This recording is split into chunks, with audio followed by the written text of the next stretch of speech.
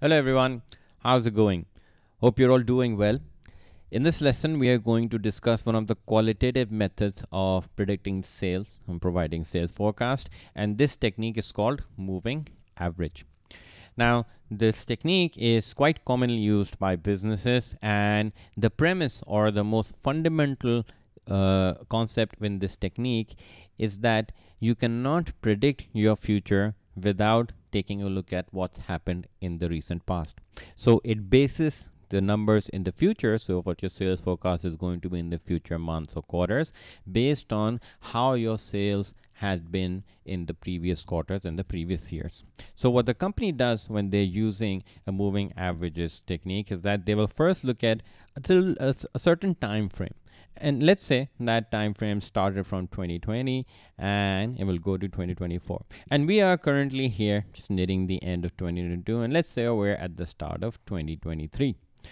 What companies do is that they will divide their years into individual quarters. So 2021 will have quarter 1, 2, 3, and 4. Quarter 1 means 3 months, right? January, February, March is quarter 1, April, May, June, quarter 2, so on and so forth, quarter 3 and quarter 4. And similarly, they will divide all of the years into quarters. Of course, quarters are 4, so 4 quarters in each year. And if we are here, let's say we are at 2023, start of 2023, end of 2022, previous to this, the company, of course, would have made sales, would have recorded that, that record would be available for use in the future. And let's say these are those numbers. 25, 21,000. Let's say these are thousands. So we have this information that this is what we have done in the past, and this is information that all companies will have available, and they would make a table out of this, something like this. So in 2020, quarter 1, the sales were 25,000, quarter 2, 21, and these numbers are coming up from here. So what we do in the end is the company needs to look at the past data and determine, can this be used to predict what's going to happen in the future? How much are we going to make in quarter 1 of 2023 or quarter 2? Can you predict that? Of course, that's what needs to be done. That's what sales forecasting is. And moving averages helps us to determine what are your expectations going to be in the future based on how your sales have been in the past. So they're looking for a trend. Is there a trend? Are some months better? Are some months worse? Do we need to do extra promotions in the worst months? Do we need to promote more even in the good months? So that's the sort of decision the moving average will help us to figure out once you have a number associated to your future sales forecast. Within the moving average calculation, there are 4 types of questions or 4 types of information that you can deduce from it, or you can calculate. First of them is called your centered moving average. This is a trend that the company is trying to determine. Now, maybe in the summer, people definitely eat more ice cream, so we should expect more sales in summer, and that's something that happens every year. When winter comes around, we see a drop in our sales, and that's something happens every year. So you're trying to determine, are there any trends by looking at your previous year's data. Then we look at a calculation called seasonal variation. Does one quarter vary when it goes into another year? Does the same quarter bring us more, bring us less? Third would be an average seasonal variation. And lastly, we'll use a graph to predict future quarter forecasts. So let's begin with the first of these calculations, the centered moving average. So whenever you're asked to calculate the centered moving average or the trend, you will be given these 3 pieces of information. The years, so 2017 to 2020. Each year would be divided into 4 quarters. You can see 2018 is 1 to 4, 2019 is 1 to 4 as well. There are only 2 quarters for 2020 and 2017. That's fine. That's all right. Don't worry about the other ones. And for each quarter, you would be given the sales that actually took place. So these are actual sales. These are not estimations. This is what happened. And I'm going to call this actual. So we read this for 2018 first quarter, 40,000, quarter 2, 10,000, so on and so forth for each of the quarters. You would also be provided already the centered moving average for some of the quarters, and you will be asked to calculate one of them that has been marked here by X. So this is what you have to solve for X, which is 2019 quarter 1 You want to figure out what's the centered moving average at this point. You know, in order to calculate this, there are 5 steps that you have to follow. If you follow that sequence, you will be able to calculate it exactly every time. And the first step in this process is, remember, this is our starting point, X. The first step in the process is take a step left and make this your base. Okay? Now, this is our starting point. Take a step left.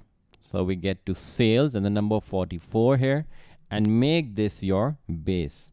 I'm going to make this my base with the color yellow. Okay, this indicates that I have set up ground here.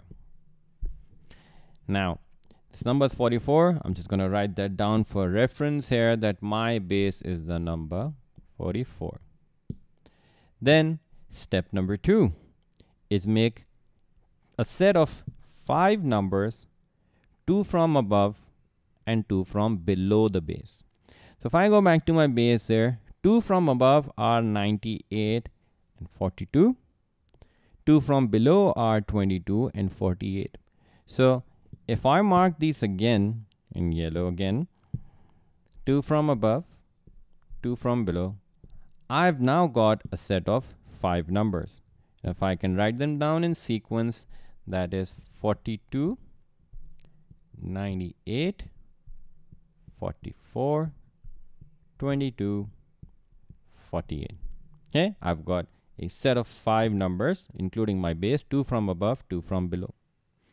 Then you go to step number 3, which is make 2 sets of 4 numbers. First set from top 4. So my top 4 numbers in this sequence, now everything else is irrelevant. I'm only looking at these 5 numbers. So at this point, my top 4 are 42, 98, 44, and 22, right? I'm going to mark them in blue. 42, 98, 44, 22. I'm going to write down my first set here. My set number 1 is 42, 98, 44, and 22. Then second set from the bottom 4. I'm going to mark them in green this time. My bottom 4 are 48, 22, 44, and 98. I'm going to write that down as my second set. 98, 44, 22, 48. It doesn't matter in which sequence you write them. You could have gone bottom up, but as long as you've got 4 from the bottom 4, 4 from the top 4, you've got 2 sets of 4 numbers. Now our focus becomes these 2 sets, because the step number 4 tells us that you now need to take an average of each set separately. So for set number 1, there are 4 numbers, right?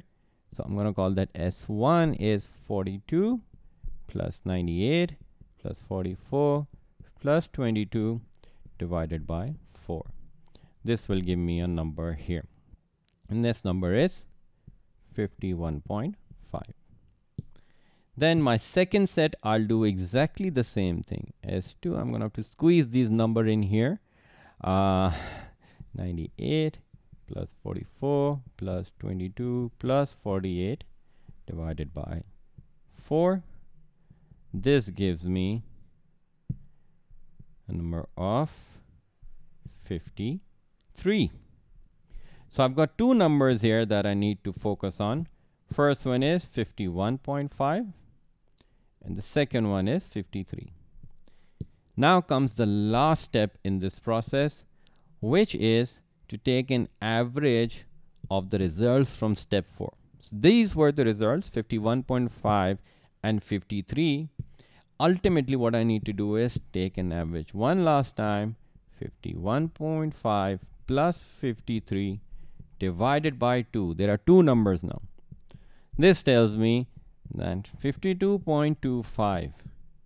This is the centered moving average for quarter 1 of 2019. Now there's only one way to find that out. Let's see if behind this X is 52.25. And when I reveal this, voila, it is 52.25.